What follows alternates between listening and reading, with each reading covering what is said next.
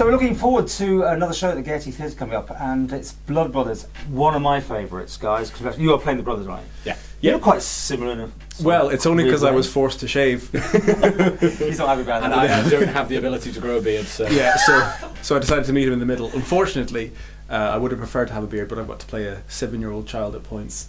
Yeah, might be a problem there, wouldn't it? Yeah, there aren't many hirsute 7-year-olds knocking around, but... Now, Blood Brothers is a classic. It's emotional, it's a roller coaster. Yeah. And there's two versions. Which one are you doing, the play or the musical? How's it working? We're doing the play version. Oh, that's good. Yeah, no, it's nice. It's a bit different to the musical. The play was written first, and then it was adapted into a musical. So I've seen the musical several times, and I was actually quite shocked when we read the script through for the first time, because I'd never actually watched the play version myself. Yeah. And reading through it, it was like, oh, this isn't actually... It follows the main premises and everything, but it is slightly different, and it's quite gritty. Yeah. It's like well, Willie Russell wrote real stories, very much. I mean, there's obviously a bit of fancifulness about the story in that I don't want to give anything away, but it's quite contrived. But the people that he wrote were very real, and I think that's what kind of took us aback in the play a lot more than the musical. Is that obviously in the musical you've got this suspension of disbelief, and you've got people walking off to the side and singing songs and things like this. Whereas this, whilst there are little moments aside, or there are obviously you've got the narrator who does talk to the audience, it's very much kind of looking at very real people. So that's kind of where the play, I feel, kind of gets a bit more gritty or a bit more realistic than the musical, I guess. It's probably one of the best bits of drama I think people can never see on the stage, because if it doesn't move you, it's just, well, you're not in the right place, are you? Because it's just... I'm sure most people have seen it, but I don't want to give anything away. No. You should leave the place feeling pretty emotional about the whole thing. Yeah, it changes very quickly as well, because it starts very light, and it starts up quite dark, but it's very light and happy, and it's a laugh a minute. It's a laugh a second when you're with these 7-year-olds, and it's so playful and fun, and the innocence of youth, and it changes so quickly. One scene you're there, and the next scene, it gets very real, and it's something I think we've been quite conscious of for each other. Is when we are doing the slightly darker stuff. Especially I think for me and Lorcan, with our experiences with mental health, because I think in certain cases it's quite topical with that as well, especially from Mickey's point of view.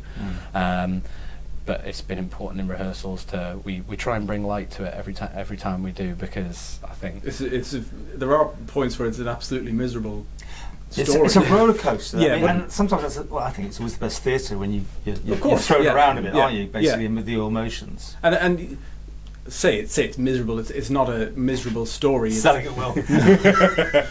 But sometimes people like watching misery and that kind of gritty realism, because we can watch TV shows where everything's perfect and everything's polished. But a lot more of the TV shows that we watch, or the plays and the theatre that we go to nowadays, are just realism, because realism is almost a form of escapism. Because what's going on outside is actually probably a lot worse than what's going on in the show. Now you've got to put on a Scouse accent.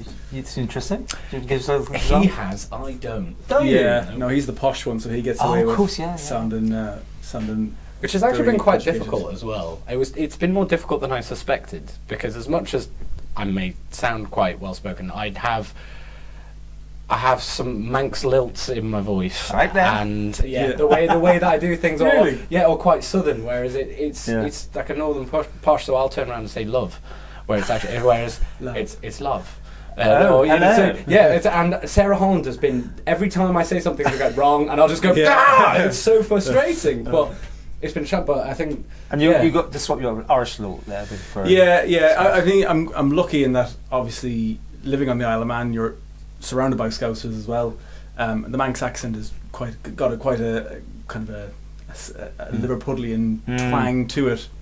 I've lived here for over 20 years now, so I've kind of picked it up.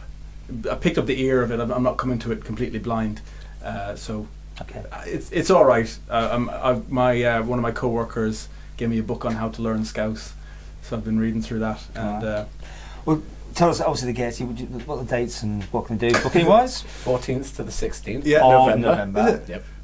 Checking you down. You can go back to having a beard. Yeah, 14th of November, which is a Thursday, and we've got a show on the Thursday, Friday evenings, matinee. and Saturday matinee and Saturday evening. Okay. So it's only 4 shows, but it'd be great. And age range, is it okay for everyone? I can't remember. The language is okay, is it, or is it a gritty? I can't remember now. I think it's fine for all ages. It is gritty. Maybe put a 12 on it. Yeah, maybe a 12 with adults. Okay. With adults, I mean, I think what does that word 12? mean? Is Is going to come up. Is it? What is it? Some gritty PG-12. Yeah. PG-12 or whatever it is, where you can bring if you bring your mum, you're allowed to come on. So you can't stop these two. It's going to be great. I'm sure it's one of the best things that you can see in the theatre. And bring a hanky, but for laughter and tears. Yeah. Well, I mean, right. it depends if you like us or not. I mean, either bring a party popper or a hanky. Or a tomato. It'll be fine.